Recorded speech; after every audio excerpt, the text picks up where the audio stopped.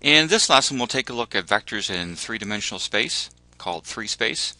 And the first example, we're asked to plot three different points here. First of all, the point 430. Now, the first number is the x coordinate, the second is the y coordinate, and the third is the z coordinate. And so that can locate at a point in any three-dimensional space. This is the origin. The x-axis looks like it comes out of the screen or out of the page towards you. The y-axis goes towards the right, and the z-axis up. Now, so the 4 means that you go 4 in the direction of the positive x-axis, and then the 3 means from there you go 3 in the direction of the positive y-axis. The 0 means you don't go up towards in the direction of z or down at all.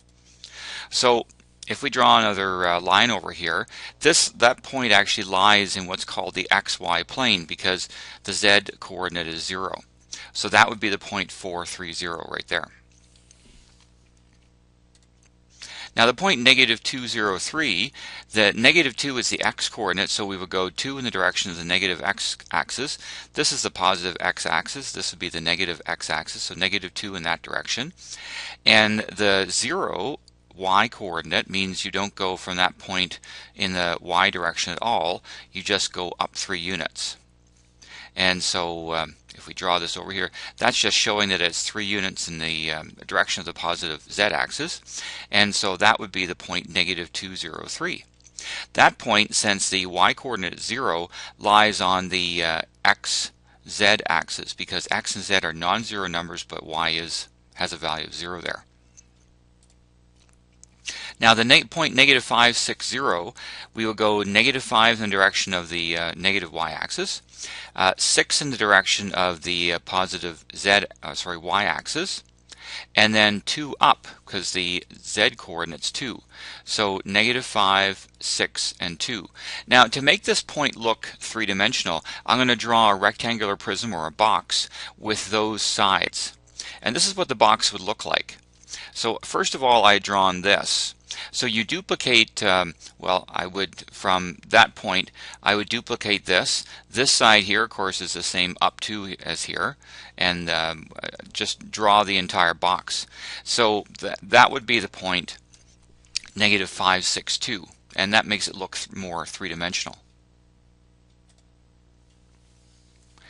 Now on the second page here, vectors in three-dimensional space, these vectors are each 1 unit long in the direction of the positive x, that's I, 1, 0, 0.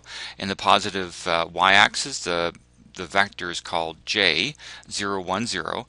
And the vector that's 1 unit long in the direction of the positive z-axis would be 0, 0, 1. It's called k.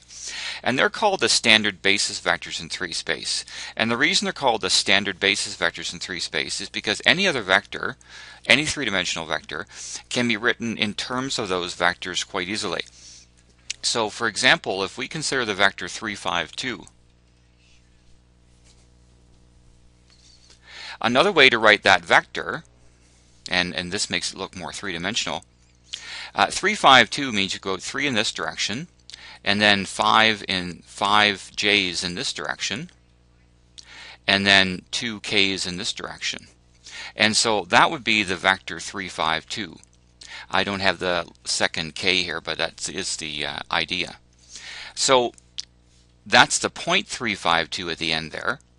Oh, there's my other vector. So another way to write that vector v, instead of the vector 3, 5, 2, is it's 3 i's plus 5 j's and then plus 2 k's. And that's how you can get from the tail to the head of the vector just by going along the I, j, and k vectors. So this is called standard basis form. Now, if you have any vector in three-dimensional space, back to component form here, 3, 5, 2 is component form. So we'll call it the vector ABC. The magnitude of that vector, and this is very similar to 2-space, is just the root of a squared plus b squared plus c squared. In fact, it's still Pythagoras' theorem. It's called Pythagoras' theorem in 3 dimensions. In 2-space, it would only have the components a and b, for example, so it would be the root of a squared plus b squared. In the 3rd dimension, we have a third component to the vectors. That's why there's a c squared here. In this example, we're asked to determine the magnitude and sketch the vector -1, -4, 7. So the magnitude of the vector would be the root of -1 squared plus -4 squared plus 7 squared. -1 squared is 1, -4 squared would be 16, and 7 squared is 49. Adding these together, that's 50, plus 16 would be 66. So the root of 66 is how long this vector is, its magnitude. Now to sketch it, -1 is the x component, so we would go -1, direction of the negative x-axis, and then -4 is the y component, so we would go -4 in this direction, the negative y-axis, and then 7 up, because the z component is 7. And so that's what the vector looks like. To make it look a little more three-dimensional, I'll draw a box around that. Again, -1, -4, 7 to get from the tail to the head of the vector. And that's what our vector C would look like. Now, some operations on vectors in three-dimensional space. If u is the vector x1, y1, z1, and v is the vector x2, y2, z2, then in order to add the vectors, we add the like components, just like in two-dimensional space. We add the two x components, we add the two y components to get the y component of our sum vector, and we add the two z components to get the z component of our sum vector. Same idea with subtraction, except we're subtracting x1 minus x2, y1 minus y2, and z1 minus z2. Scalar multiplication as well. K times k is a scalar, a real number, so k times vector u would be, and we would just multiply the k by each of these components, so k x1, comma k y1, comma k z1.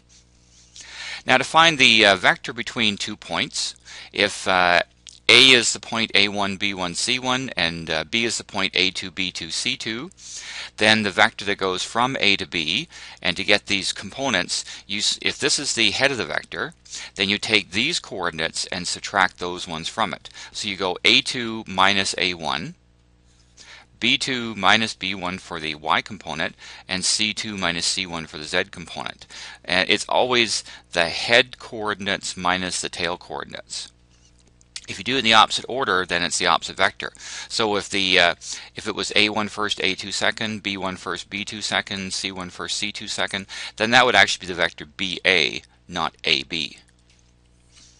Okay, in this example, we're given a couple vectors, and we're going to do a little bit of addition and some scalar multiplication here.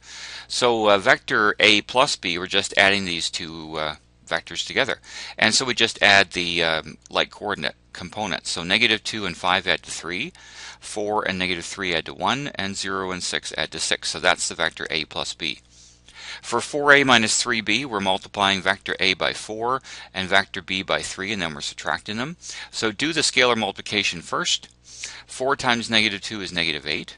4 times 4 is 16, and 4 times the z component of 0 is 0. 3 times 5 is 15, 3 times -3 is -9, and 3 times 6 is 18. Notice I only expanded the 3 in. I didn't expand the -3 in. You could do that if you multiplied the -3 in.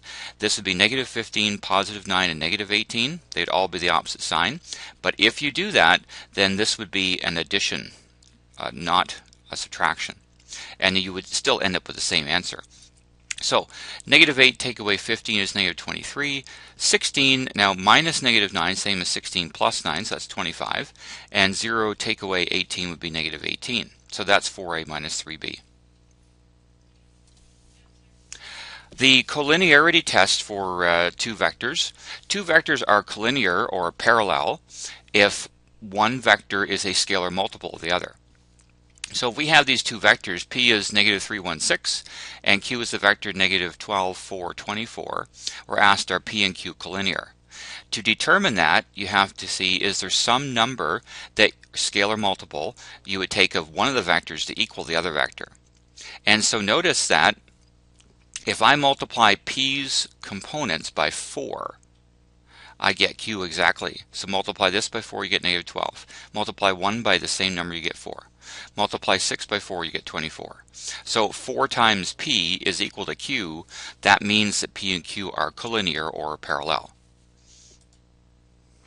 And they would look like this. If this is vector p, then this is vector q.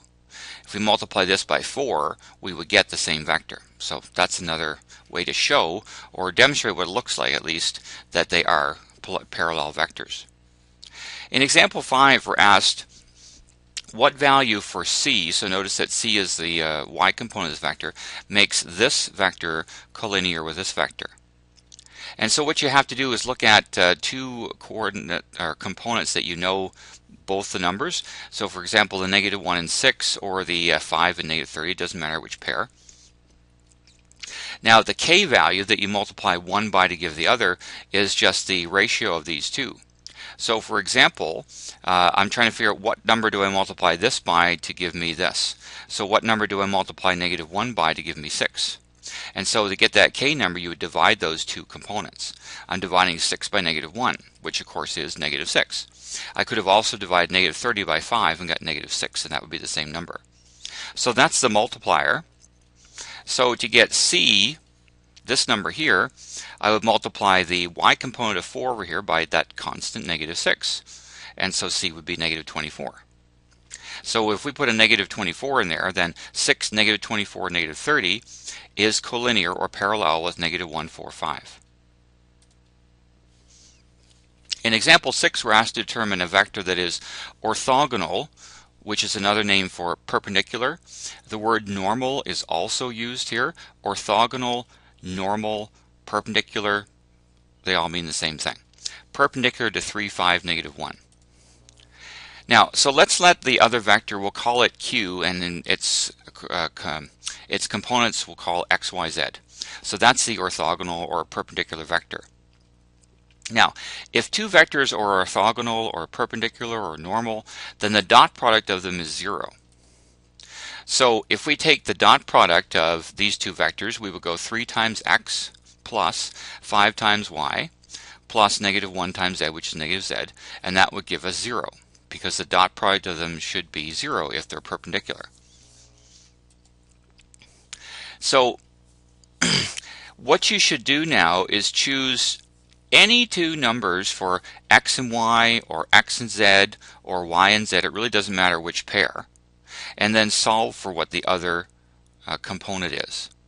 And sometimes you'll find if you're just doing this randomly, you'll find some examples might be more a little easier than others, but I've chosen x to be 4 and y to be -2 for no particular reason other than I did the math ahead of time and found that z wasn't going to work out to be some wild fraction, but that would still be okay. So if I put 4 in place of x here and -2 in place of y here, so, and I'm just going to solve for z now. So that's 12 minus 10 minus z equals 0. So 12 minus 10 is of course 2. So we have 2 minus z equals 0, so z would have to be 2. Of course, if you took a different number for x or y and solve for z, or y and z and then solve for x, you'll get a different vector. There's an infinite number of answers here, of correct answers here.